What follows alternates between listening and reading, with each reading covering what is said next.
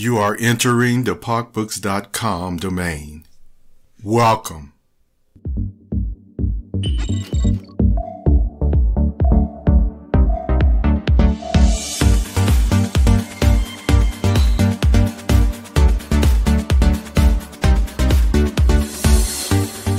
Welcome to this week's episode of The Perceptive Readers, a podcast series made in the Product of Culture, aka PoeBook's website's office. Hi, I'm James.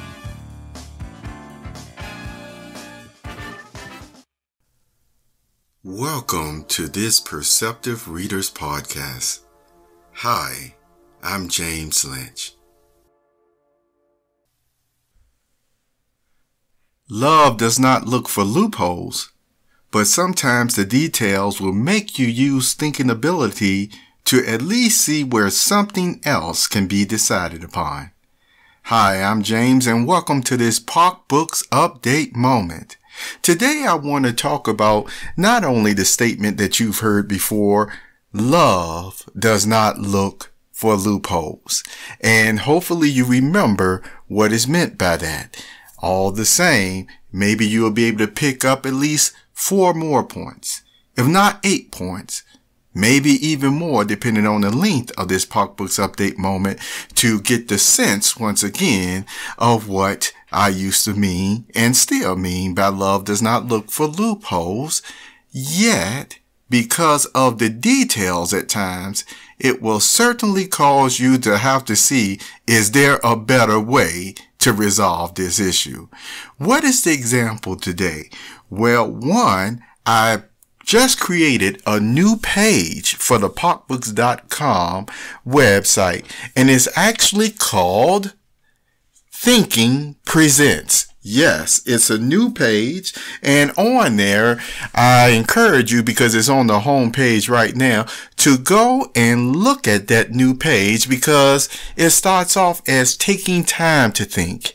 And I even say, welcome to the thinking area, really, in parentheses. Well, the whole site, of course, you know what it is for thinking and enjoying, yes, music, contemplation, theater, etc. Now, it's also an encouragement for your eyes, ears, and mind, along with your heart, to be ever present with the topics there. What will you see there? Well, you'll see poetry, some of my poetry. You'll see at times interviews, documentaries, etc., etc. What's different between this page and the many other marvelous pages and articles on this website? Well, on this page, no, you do not have to wonder whether a video was put there for you to think or not. Yes, from the documentaries, even to the lyrics or music that you hear, it has something meaningful to say, something to think about. If not solely for one video, it may be in the whole row of, like I said, 4, 8, or 12, something that deals with, as I exercise my critical thinking or my thinking ability, depending on how you want to express yourself, what is this telling me? What am I gathering from this information? So, isn't this something to actually introduce this page on the world on this December 16th, 2021? One of the persons that I highlight, besides my own, of course, sage PoeArtistry, happens to be Taylor Swift. Why am I introducing or using Taylor Swift as the first example? Now, some of you first may start off with a variety of reasons, from the good singing to the beauty to the smarts, etc. Yes, if you end up saying her intelligence and her interview, you hit it right on the head. What do I mean by that? Well, let's go right back to the beginning of how I opened this PoeBook's Update Moment, where I said, love does not look for loopholes, but due to the details at times, you may have to say, look, can we find a better way to resolve this? Okay. So in an interview, that Taylor Swift had with Seth Meyers. They were talking about her new release of her album in this year of 2021, the Red album. And she said something. I want you to pay attention to this. That, you know, of course, on the interview, that sometimes the person who does that, they have the questions. But she asked Seth that she wanted to explain. She feels she has to explain the reason why she was going back through re-recording her albums. Very interesting reasons, because, you know, she brings out a fact that many artists do not own the sole rights, you see, to their music or albums. And sometimes, yes, the rights, the catalog, if you will, are actually sometimes just bought and sold, almost like at an auction. You see, sometimes you don't even know who might be buying your stuff, but that's just a side thought on that. But anyway, she mentioned, especially with people, you know, being so busy and, you know, with life and stuff, that she does feel she needs to explain why she's doing that. Now, let me stop right there, because this is one of the points that I want to encourage you perceptive readers on. The fact of the matter is, you know, sometimes people say, and I'm going to tell you something that I've experienced from real life. I'm not going to dwell on it. But, you know, again, if I say it, I stand by it. And no matter what anybody else say, in the context of what I'm saying it in, I know I'm right. And if somebody, you know, when I say people really care about how you feel about things, they normally try to, once again, sit down and really, you see why you're saying what you're saying. So what is that statement?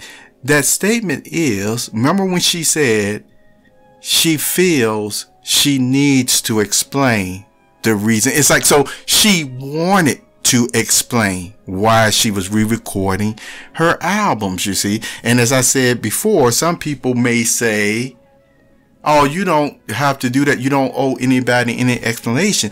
And of course, that is true. My emphasis is on, though, if somebody does want to talk about it or say something about it, allow them to talk about it. And that's all I want to say on that one.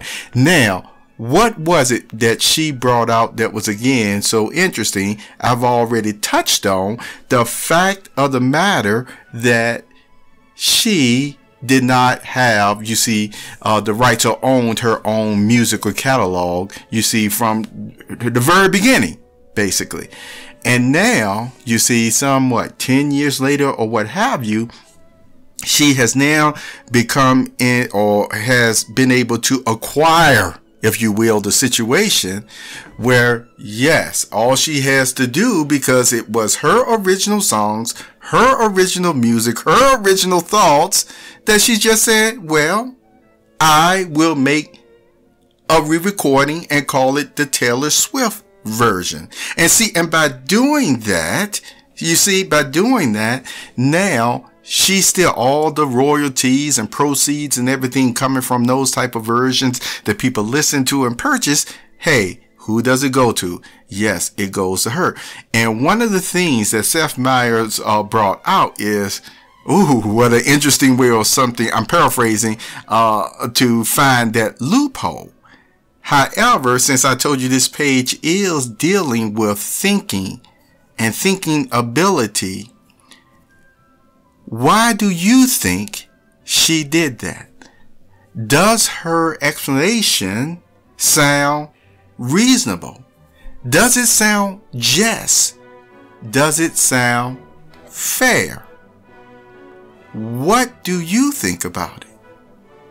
Well, since this is the first time I'm doing this page, I'm going to share my answer, because, you know, sometimes I'll just ask you a question and have you think about it. But in this case, I want you to really understand why the critical thinking and the thinking ability would bring somebody like Taylor Swift to this conclusion. And I said it right in the beginning of this Pocketbooks Update moment. You've heard me use the expression sometimes, the devil is in the details. And boy, that really has a lot of meaning to it. But one of the main ones that it has been used since, from the 20s on, 1920 that is, you see, on all the way down to this day, is sometimes people, once again, genuine, kind-hearted, talented creators and singers will once again pursue a contract, and yet, with a lot of trust in mind on top of that, because it is what it is. And what ends up happening somewhere in some of these paragraphs or what have you, the next thing you know, you find out, all you're doing is really getting the marketing promotion, and then basically where we'll make sure that you still eat and have a roof over your head, and yes, and some luxuries as well. And that's what it ends up boiling down to sometimes. And so you have to think even in the beginning. You've heard me use the expressions pretext, and pretext means when somebody may come to you and even offer something, but it really does have something in it that's really meaning something else. It's another agenda. And the majority of the time when somebody says pretext, it does mean it's going to either price gouge you or take something from you that you wouldn't give away otherwise, if the person was very upfront with it. So remember, was it already built on, once again, a fair and just, communication back and forth, decision making, etc., in the contract? Was it already, as somebody would say, being done in an honorable way? Now that is something that you can decide on. And so the point is, if it wasn't up front, because she even mentioned she should have asked more questions. But as I stated before, we all supposed to be honest people in the first place, you see. And yes, it's a learning experience. But hopefully, you see, as person learn from this interview, they would now already be forewarned and forearmed that no matter how good something sounds, make sure I not only thoroughly go through the contract, but yes, also, hey, if I want to make adjustments here and there, go back to negotiations here and there, you have every right to do that. And so if it doesn't fit for the both of you, what do? You just say, okay, well, maybe next time, you see. So thank you for being here on this Pop Books Update moment.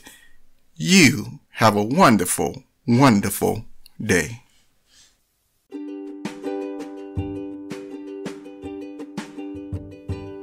You have just listened to the Perceptive Readers Podcast. Remember, until next time, if you read something that encourages you to improve or enhance your life for the better, it becomes your reality.